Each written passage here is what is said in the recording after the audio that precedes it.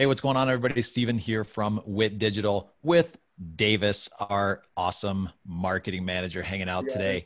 And today we got a little bit of time with our buddy Bryan Hammons. And for those of you that don't know Bryan, Bryan started in '99 basically as a plumber. Did that for quite a while and then started the plumbing hacks group, and since then has started a couple other things, but that was in like 2012. And then over the course of the last 5-ish years has started to also move into a little bit more of this like advisory role, somewhat of a coaching role. And we might even talk about like coaches and definitions of coaches in this industry, because it's become this big thing right now. And I think there's a huge need for the good ones. And then there's also a lot of people doing it for reasons that are not really for the right reasons. But I do firmly believe that Bryan and his team and everything he's doing is he's doing this for the right reason. And so I know, I've known Bryan now for a couple of years, but I've seen him massively impact a lot of people's lives. And that's why I wanted to bring him on today, have a little bit of a chat, see what's going on in the industry, see what's up with him, and do my best to pull a little bit of really good knowledge out of him today. So Bryan, welcome. Thanks for having me, Steven. We really appreciate being here. Yeah. Awesome, man. So let's get right into this.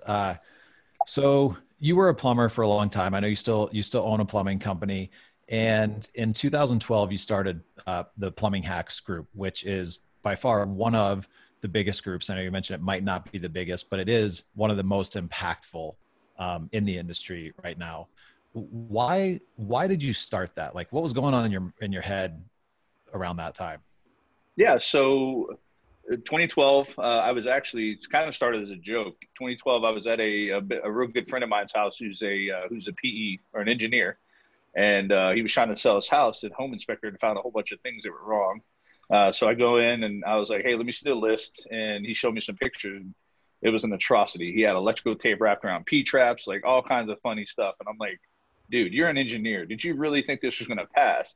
And he's like, "Well, I was just trying to sell my house. It is what it is." So I took a couple pictures and I put them on my personal Facebook, and I had like 90 comments in about 30 minutes on it. Like people were just laughing about it and joking about it. And then Facebook started the group thing. So, I was inundating my personal Facebook with all this plumbing stuff, and my family's like, "I don't understand." So I'm like, "Hey, there's group things here. Let's jump in and let's start a Facebook group." So we were actually the first plumbing related Facebook group. And we jumped in and said, "Hey, let's start, posting." So we named it Plumbing Hacks first. And a lot of people are posting funny stuff and memes and all that other crazy stuff. And it just kind of evolved into, we had about 2 or 3 thousand members. And I'm like, man, we really got a little bit of a following here. So we started talking business, and we noticed when we started talking about business and how to do things, the group just really started growing. So with the 5,000, it went to 10,000, and it grew exponentially quickly. Then we realized, hey, we need to keep this strictly professional. So we named it Plumbing Hacks and Plumbing Professional Discussions. We kicked out everybody that was a homeowner, and we went strictly to plumbing professionals. And ever since then, I think we're a little over 36,000 now. So it's grown exponentially. But we really put a focus on the professionalism of our industry. As you know, being plumbers, we have kind of a bad rap. A lot of plumbers have a bad rap of, "Oh, you're a butt crack plumber," or, the only three things you need to know to be a plumber is hots on left, colds on right, and paydays on Friday. And as we all know, you guys do a lot with the plumbing industry. That's not what it's about. Like, it's a very, very technical industry. Yeah.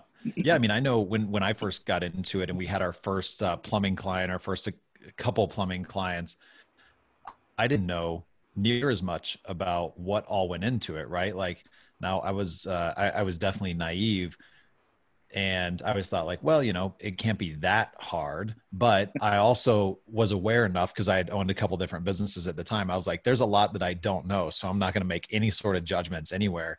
And then as we got deeper and deeper into it, I was like, okay, like now I fully see, I took on a whole new understanding of the word skilled trade, right? I was like, okay, wow, this is something that takes years and years to know and master. And you walk into every house and every house is different. Like, and when I quickly learned that, I had a whole new respect for the industry. And that's actually why we went so deep into this industry, is because I just saw a need for people that were really, really good people, really smart people. And quite frankly, just kept getting screwed over by other marketing agencies. And so Right. we saw a need for it, and that's why we did it. and never looked back since. I love the industry. It's awesome.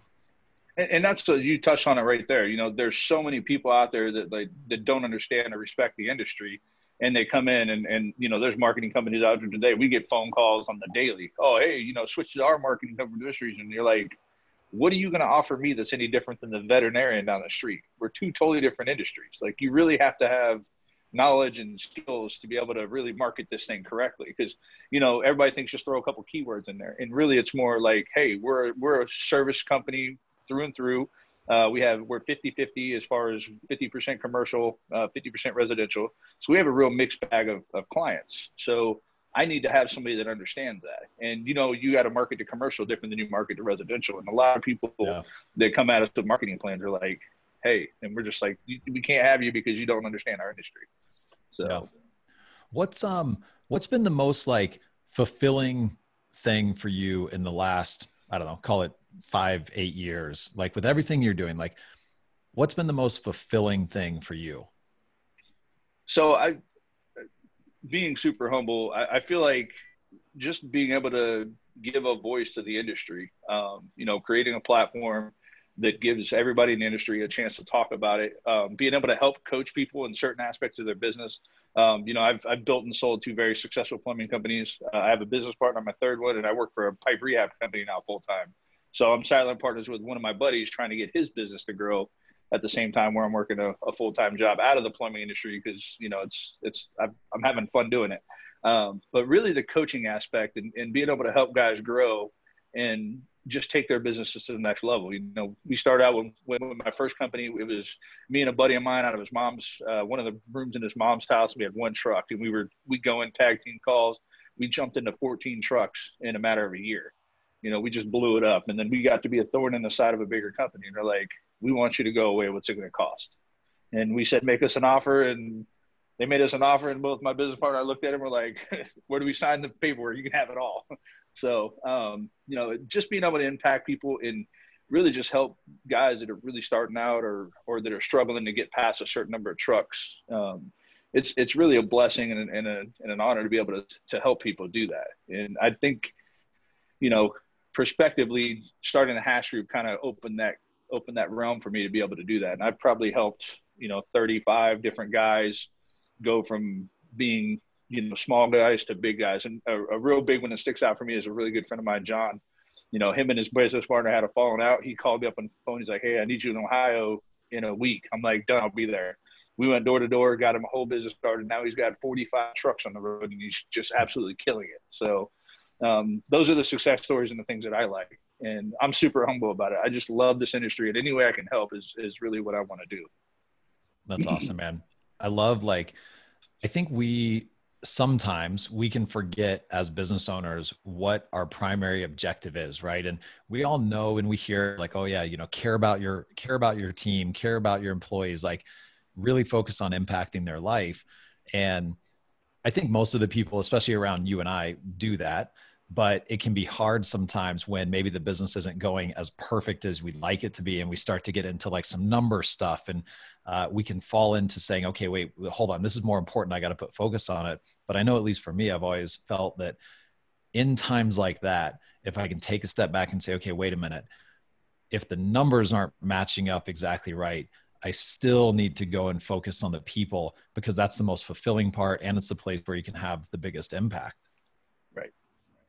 Yeah. And, you know, that's really where it's at. You know, I've learned a lot from watching guys like you, and I mean, seeing how big you've grown in the last few years, and, you know, seeing your live videos that you've done and how you've impacted your people in such a way that it's like, it's not a matter of, hey, here's a job a task, here's how you do it. It's more or less hey, how do we help you get to your maximum potential? And how do we help you get to where you want to be? And what makes you tick as a person? And I think that's a lot of people lack that understanding. And that's what's great about having guys like you that do what you do, showing the live videos and talking about it all the time, and just really putting it out there so that other people can say, hey, this really works, you know. And you're a prime example of that. I mean, you post videos all the time about your culture, your people. Like, that's so cool, you know. And more people need to follow guys like you that are trying to get to that point in their careers, because it really makes a huge impact on your company. Yeah, thanks, Excuse man. me. I appreciate it. And I've always just done it out of it's fun for me, right? I'm fortunate that I saw it early, that it was fun for me to actually impact lives. And like you said, when I asked you like been one of the best things about everything you've been done, it's to impact other people's lives. And I think it's just important that we always remember that in business, especially when the business side of things isn't going as perfect as we would like it to. The best way to Right. fix it is still focus on the people, make sure our guide rails are all in place on the business side, but focus on the people. Right. So So, Bryan, when you started the Facebook group, it sounds like that was kind of just a fun, organic thing that came up. It literally started with a hack that, was a bad hack, but it was a hack nonetheless. And you're like, well, shoot, I'm sure other people are doing stuff like this. Like, let's create a Facebook group. Let's just create a little community. But it started as a fun thing, right, for you? So Right. I'm curious on the coaching side and the advising side, was it kind of the same thing where it was you naturally found yourself falling into, finding success with, there was a need there that was untapped? Or was it more of a conscious decision or maybe a combination thereof? It really was I was given an opportunity. There was a company in the Midwest that said, hey, we're trying to grow. We see what you're doing with your company. Do you mind coming out and taking a look at what we've got going on? At the time, I'm like, well, yeah, just pay for my flight, my hotel, and I got you, just to see what was going to happen. In no way, shape, or form do I ever feel like I'm, a Kenny Chapman or Chris Crew or any of those guys in the industry. I'm not. I'm more the guy that says like, hey, here's kind of how we did it. Here's some things that I see in your business that we can change. How do we do it? I'm not the guy that's out there. I'm not trying to sell you a coaching process or a package. I find the most value for me is when I get in there and I see what these guys are doing, and then I can actually change some things. And that is actually extremely fun. I wish I could do more coaching. It's just not it's more of a passion for me than it is a job. And I don't ever want to lose it as a passion. So I'd like to keep it as just that. I don't want to ever say, hey, give me 20 grand. I'll come out and see you. No, it's, hey, if I have some time, let me come out and show you how it's done and let me help you, Of course, I got to make a little money because I'm taking time away from my business, but I'm not out there charging you for some package. I just want to see what I can do to help you and watch you grow. And that's the most exciting thing. When you see a guy that goes from like 1 or 2 trucks to like 5 trucks, and you see that their bottom line is actually that much bigger. And it's like, dude, like high five, heck yeah, just keep killing it, And it's such a passion for that. I'm so, as you see, I kind of geek out. We start talking about like, yeah, all right, let's do this. yeah, man, because it feels good, right? Like we can forget a lot of times in business, like, yeah, business is about growth, right? It is about, creating freedom and wealth and all of that stuff for us, for our families and for our team's family. But it's that passion piece behind it. Like that's what gets you up in the morning when it's cold and rainy and you've done it, 7 days a week for the last 2 months. Like it's that passion piece around the serving others that helps get you out of bed on those days. Yeah. Well, unfortunately for me, I live in Florida, so it's cold and rainy doesn't really happen, but maybe 3 days a year. So yeah. Well, rain, then, yes. just the opposite then, that when you got like 12 days in a row that have all been 100 and it's, 100% humidity and you're just dying. Inside. Yeah. Yeah. Yeah. Like right now, I think it feels like it's 112 outside. So yeah, it's AC or nothing today. Yeah. Think of it now, August. Awesome, yeah. It's hot. It is hot. So let's talk a little bit about this. We talked about a little bit kind of before we started this interview about personal brand, because this is something that you're starting to work on. And frankly, I think you've been doing it knowingly or unknowingly. You've been doing it for a long time. And so you've been doing a really good job of building that personal brand. But also from a standpoint of, if I own a plumbing company or an HVAC company or whatever, should I also be working on a personal brand or not? Because I get that question a lot, and I'm sure you get it all the time. Yeah.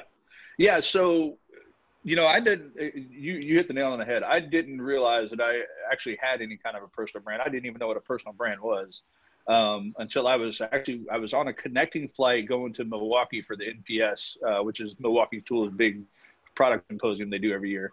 I was on a connecting flight in Charlotte, North Carolina, from Tampa to Milwaukee.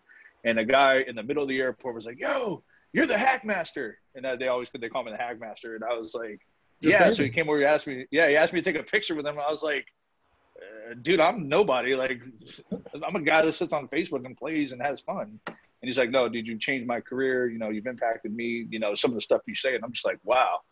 So then that really kind of hit me. That was a couple of years ago. And I'm like, you know, I think it is time to really start trying to build a brand. And, you know, circa now, I'm still in the middle of a process of trying to build one. I don't want to, I'm more or less, like I said, I'm super humble. I don't want to be like Mike Rowe, because I don't think I could ever be that awesome. But I really just want to leave my legacy in this industry and say, you know, I hope that I was able to impact people and just really kind of help others do better things. So, and as far as a personal brand goes, I think as a business owner, you know, you're putting yourself out there, you're doing things in your community. That's building your personal brand. Yeah, your company's attached to it, but you're only as good as the leader of your business. So if you're in there and you know, you're causing a scene or you're causing a ruckus, you're not doing anything good for your business. The most impactful thing I've ever seen is, and one thing, this is something we do all the time. We stopped on the side of the road. A lady had her flat tire. Stopped on the side of the road, changed her tire real quick. We were in our work truck. She posted it on Facebook. It blew up. I think we had like 50,000 comments on this post just for changing this lady's tire. Let me tell you, we didn't have to do any kind of marketing for about 6 months because it was just we got so many calls from, hey, you were the guys that changed the lady's tire on the side of the road. So, and it wasn't there was no intent behind it. It was just like, hey, this lady's struggling. Somebody took a picture of seeing us change this lady's tire and it just blew up. So, you know, doing things like that and just really being a role model in your community is really what will build your personal brand. And you just really got to just take yourself to that next level. And just when you're outside, you know, like me personally, I'm always wearing a company shirt, you know, like I'm a pipe rehab consultant for Specialized Pipe Technologies, SPT, all the time. You know, and that's one thing that actually kind of got me into the role I'm in now with SPT. And I'd love to talk about that a little bit. You know, I'm a pipe rehab consultant for SPT. I still own my plumbing company. I was getting bored with the plumbing industry because I've been in it so long. I was kind of not really bored. I was getting more burnout. So I was selling a lot of jobs for these guys. They said, hey, come work for us. That was 2.5 years ago. Now my job is instead of consulting other business owners, it's consulting huge projects, condos, HOAs, high rises on how to implement plumbing systems. And it's a no pressure, no deal situation. I go in as a consultant. I'm not there to sell them anything. I tell them, here's your options. Here's what you can do on the plumbing side. Here's what you can do on the rehab side. What's the best option for you? Obviously, we hope that SPT gets the work from them. But, you know, if they don't, that's great. We just want to make sure that we're giving them the best possible value for whatever they're getting. And even though we're involved, we still give them 100% unbiased opinion on what they're doing. And that's really, in my perspective, is talking about building that brand. You got a guy that's a licensed plumbing contractor going in, talking to people about their plumbing system and saying, hey, here's what you can do on the plumbing side. Here's what you can do on the rehab side, helping them make the best decision. If it's not a fit for us, we're happily going to tell them hey, let's go over here and let's do this for you. So just really being with the greatest intentions, you know, that's what really makes people build a personal brand, in my opinion. You know, you're constantly giving, and then eventually you get the reciprocity, you know? And I think Steven, you're pretty much the man at that. So. Well, thanks, man. I humbly accept your that thank you. And you know what comes to mind is, so one of our core values at WIT is do what's right, and basically everything you just said is just simply following that core value for us, right? Like stopping on the side of the road, helping that woman change a tire.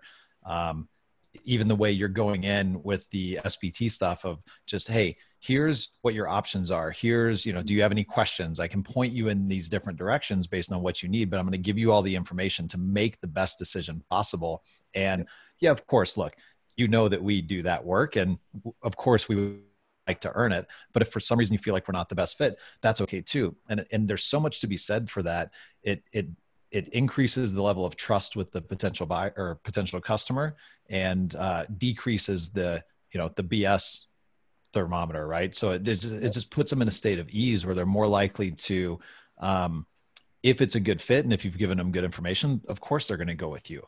And that's just such a great way to live life. And I mean, you've probably seen at least some of our sales pitches. Like one of the first things I say is, there will be no sales pitch here. Like, I'm going to give you all this information and all the research that we've done on your company. And then you can take that and make the best decision for you. Ultimately, you know what we do. You know, we're a digital marketing agency. Like, you know, we do the thing that we're offering, but if we're not the best fit for some reason, great. We'll help you find somebody else, and we'll help make sure that that's a successful relationship. Yep. I live by the saying, give graciously and expect nothing in return, because you know, that's usually when it comes back to you the most. You know, it's when you expect to get something out of things, it, you know, gives you a little bit of a false judgment or a false perspective on that situation. So I really truly believe that, you know, hey, go in there with the most honest intentions. Here's your options. Tell me, hey, am I a fit or not? It's up to you, you know. And it's been cool to do that. Like, we do CEUs, we do all these different things that, you know, are basically, you know, for like CAMs, community association managers in Florida, you have to have CEUs to keep your license active. We do classes on what to look for in your piping systems, you know, that you typically wouldn't know to look for. We talk about different materials. Like, I literally have a sample bag full of galvanized copper, CPVC, PVC, black iron, every pipe system you have. So you can say, hey, here's a piece of this. If you see this in your building, this is what this is called. And we do surveys afterwards, and people are like, wow, that is like the most informative thing. And what's great about it is, again, we're doing it for nothing. We get a couple of people to come up and say, hey, can you come out and look at our piping systems? Yeah, we're here just to give you the CEU, but absolutely, get one of my reps out there, we'll get you taken care of. So you definitely get it back tenfold. We've gotten quite a few big jobs off of doing stuff like that. And it's not because we're looking for those jobs. It's because we're just out there saying, hey, here's what to look for. A lot of people don't understand this industry. There's a lot of education and information out there that people don't understand. That's our job. We're the experts in our industries. Let's share that information to make sure these people are making the right decisions for what they're doing. Yeah, that's awesome, man. So kind of tying all this back into like the personal brand and the stuff that you're growing, so if you got a couple guys listening, guys or gals that run a shop, that are thinking like, okay, well, you know, I don't have anything to do a personal brand about, but we're kind of, I think all of us are kind of saying, yeah, look, you're building a personal brand consciously, or you're doing it unconsciously, right? Like, if you're a business owner and you have your business listed on your Facebook page, you're building a personal brand about whatever it is you're posting on Facebook. You might not be doing it knowingly or consciously. So if somebody's saying, okay, well, I want to start building a personal brand, what advice do you have based on your experience so far that they could start doing to start pushing that out there? So, I mean, basically what I do is, you know, I obviously start groups of stuff that you're an expert in, you know, and what you really want to, like, if you're in a personal brand, you have different people. You have Russell Brunson, you know, that does his thing. You know, you have all these different people. Look at Gary Vee. You know, the guy's an utter genius when it comes to marketing on the high end, you know, Nike, all those guys. Like, he does big marketing employees for those dudes. That's what he does, you know, and the reason why he's doing the personal brand the way he is, he's not talking about, hey, this is how you water your lawn. He's talking about, hey, this is how you grow your business. This is how you do this. Whatever you're an expert in, that's the avenue of where you want to go. If that's what you have the passion in, that's where you want to go with the personal brand. You know, if you like guns, start a darn gun thing that, you know, if you're really proficient in that, start talking about it. Start talking to other people that are like-minded and that want to talk about the same things. And, you know, post on here's the thing. This is something that drives me crazy as a plumbing industry professional.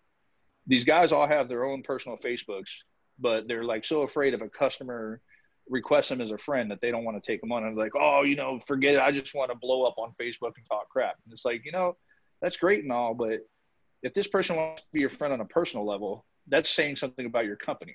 That's saying that they obviously you made enough of an impact on them that they want to see kind of who you are as a person, and you can get more and more people in there. So use your Facebook exactly what it's designed for, which was not to show everybody what your social stuff was. It was to build a brand. You know, Instagram's the same way. Use those platforms to build and talk to people and post about things that are in your industry.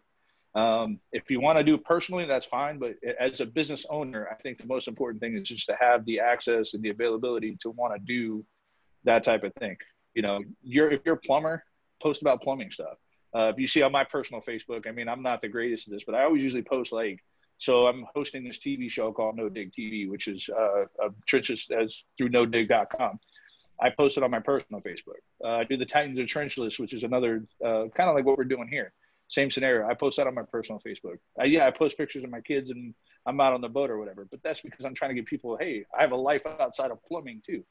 But anything that's really impactful, I always try to post that and do that, because at the end of the day, to build a personal brand, people have to see who you are as a person. It's a personal brand. So you want to make sure that you're posting things that are relevant to what you're trying to accomplish. I think I don't have a lot of friends. I think I have like 1,900 people, and I probably know 500 of them personally. The rest are just people that follow me or that I'm friends with, because I talk a lot about the industry. So if you don't want to use your personal Facebook for that, then start a group. That's the other thing I would say. And then just keep your personal Facebook personal. But yeah, building a brand is, to me, now that I understand what it is probably one of the more important things for me now, because it's like, I want to leave. It goes back to what you were talking about.